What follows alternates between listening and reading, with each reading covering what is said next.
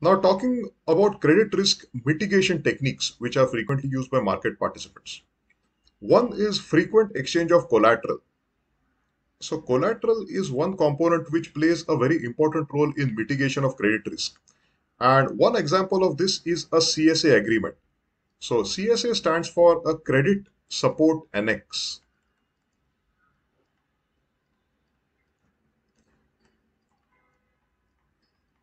So imagine I am a bank and I have, let's say, five other banks who are my regular trading parties. That is, I trade with them very, very frequently.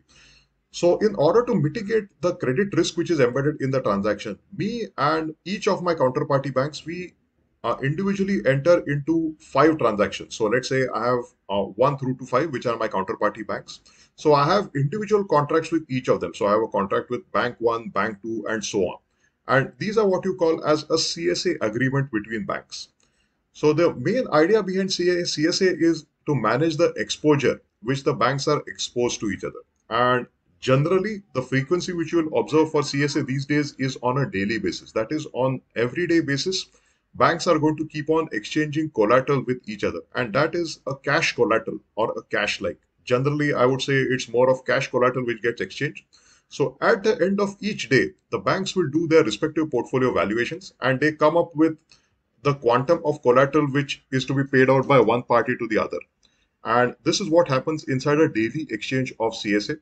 And the idea behind this is we are trying to minimize our exposure to each other, so that if a certain bank has to default overnight, we have a certain collateral payment which is there to make good our potential loss which we may be exposed to. Next is netting of exposures.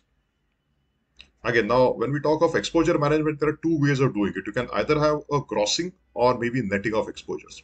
So let's say there are five trades with a certain counterparty. So let's say I'm a counterparty A and I have five transactions with counterparty B. Out of this, let's say three transactions I am in the money and two transactions I am out of the money. So likewise, two transactions B is in the money and three transactions they are out of the money. So in this case, what happens is, imagine we are looking at the first scenario, which we call as grossing of exposures or gross exposure technique. Imagine that my counterparty, which is B, defaults. So this will imply that I'll firstly lose on the three trades where I'm in the money because my counterparty has filed for bankruptcy, so they don't have any money to pay me. So I'll be exposed to that loss. However, the exposure on the two trades where I'm holding a negative position, I'm still expected to make this payment to them because this is because of grossing of exposures. The exposures are grossed up. So this two trades whereby I am expected to make a payment to them, that still is alive and I am expected to make good my side of the trade. This happens for grossing of exposures. Whereas the second is netting of exposures, something which counterparties prefer. So whenever there's a netting of exposures, what we do is we combine all the five trades together and we come up with a certain quantum which is due from one party to the other. So we'll just have a one shot payment which happens from one party to the other. And that happens under your netting agreement. So that we take all the five transactions, we take so here we have three and two. So where I have three, I am in the money, and two, I am out of the money. So that way we combine the two and we come up with a final number, which will and the sign of that number will basically tell me whether I am due the money to someone or whether I can expect that money from someone, and that someone is essentially my counterparty. So this is what we call as netting of exposures, and that is something which is more of a market standard. Then the third way is to transfer the risk to a certain third party. So we can have a CDS or an insurance contract which can be entered into. Next, you have bank guarantees or BGs as we call it. So BGs are another way of credit risk mitigation. So imagine that two parties have entered into a transaction.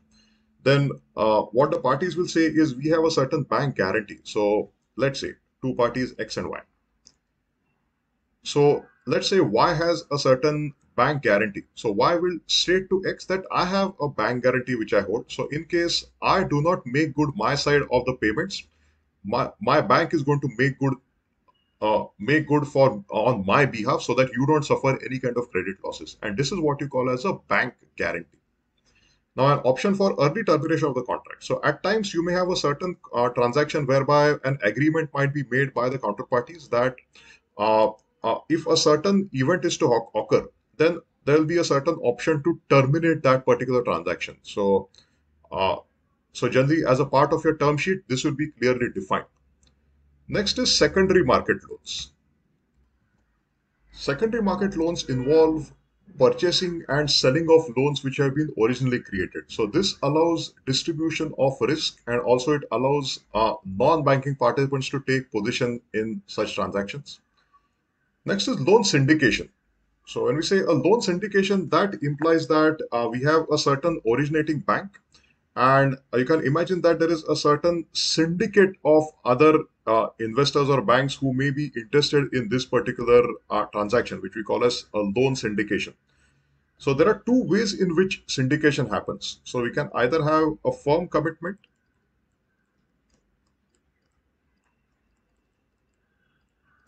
or best effort.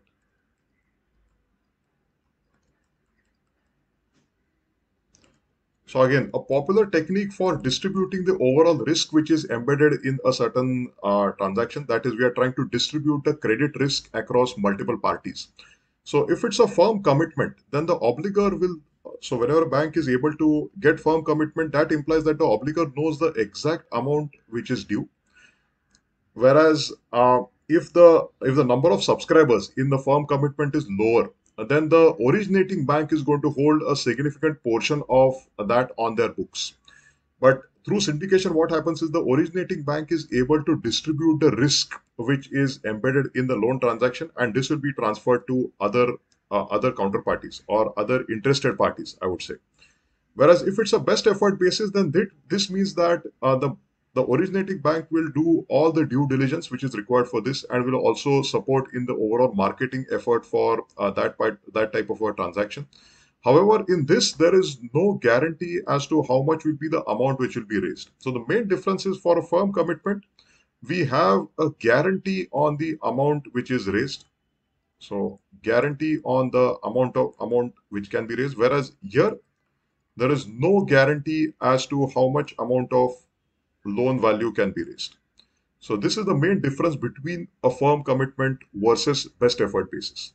So these are a few popular ways in which market participants try to mitigate the credit risk which is embedded in their transactions.